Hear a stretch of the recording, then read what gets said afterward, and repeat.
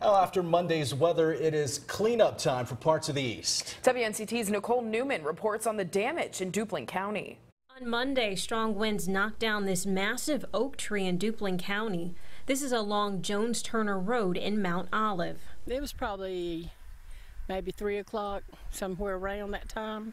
Residents say the tree fell across the street and ended up here in a homeowner's yard. It landed in Susan Smith's front yard. You can see part of the tree in this picture taken right after it happened. I was in Mount Olive with my mom. I had took her to the doctor, and when I came home, the state workers was cleaning up the highway from where the big oak had fell and had brought down a pine tree with it.